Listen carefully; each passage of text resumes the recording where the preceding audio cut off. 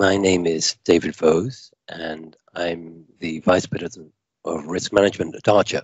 You can see that it's fairly stable in most of the world. In Africa, in very particular, it's dropped from nearly 7 children per woman down to somewhere around about 4.5, which again is a great testament to the distribution of healthcare across the world. The life expectancy of people has been increasing. So pigs would sit under these shelters and have their babies, their piglets. And pig farms now look like this. And egg-producing farms look like that, and they now look like this. And there's a lot associated with that. There's a lot of disease, there's a lot of very concentrated pollutions, etc. I mention all of these things because it brings some context to where I come from and where the world is ending up heading. Human effects on the planet are very complex, and I just want to give you one kind of simple example of this. And essentially, the best that we can do is to set targets on various things we can measure, which we know or expect are the drivers behind all of these changes to our planet. But a newer way of looking at it is to provide prosperity to current and future societies. This is an article in Reuters that was produced this week.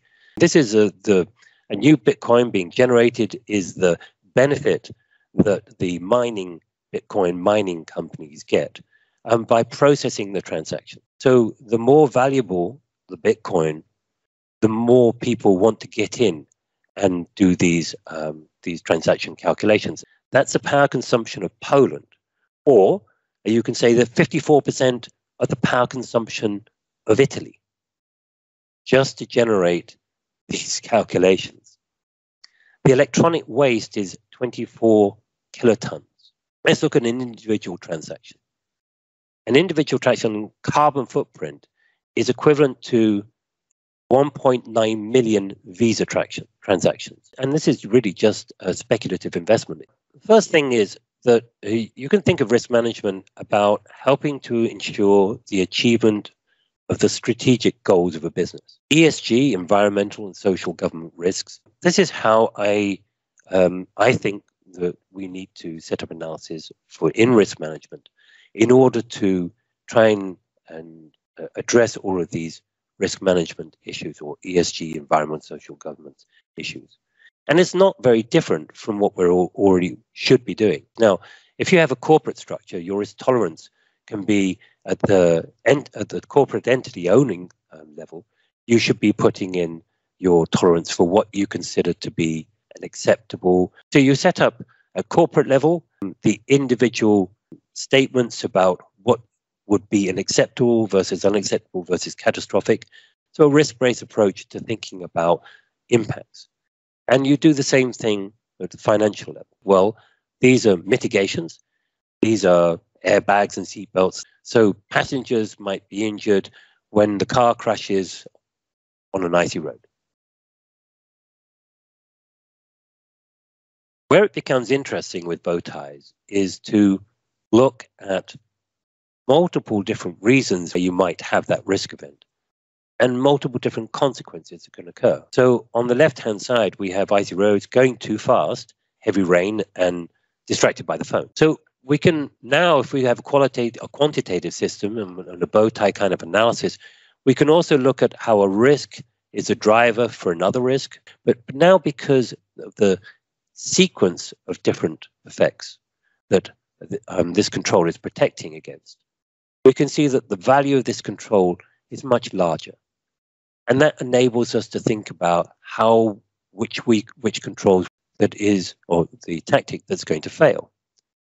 It's unlikely, or there's some significant chance we won't get into the European, Middle East, and African market. So apologies for the snuffling.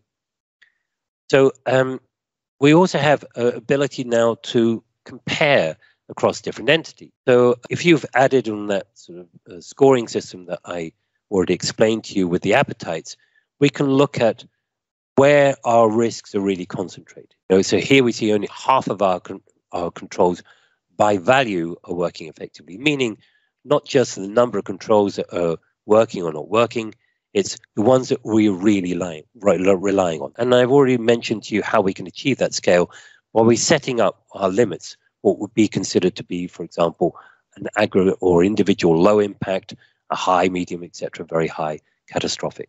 But you'll notice it doesn't go from 0 to 1, it extends beyond that, because there are some things that can occur multiple times. Both the likelihood being reduced and the magnitude of the consequence being reduced. Now, it's the length of this tadpole, if you like, where it comes from, that tells us the difference between, some people call it inherent, or you call it unmanaged risk, and residual unmanaged risk. It's the length of these lines that will help us in the future in auditing risks and how we're controlling them. So we know that we need to focus on those ones where the tadpole line starts somewhere in the more dangerous regions and ends up in the less dangerous region, because unless these controls and mitigations are really in place, our actual risk is somewhere in the higher region, not where we're hoping it to be. And you can see what we're able to do. So if we are able to look at the total losses distribution we have from all of our risks, so for example, here, Belgium's 5% of our market, 40% of our CO2 emission, maybe it's time to stop doing business in Belgium. So a little plug for Archer. Here is my email address, david.vose@archerirm.com.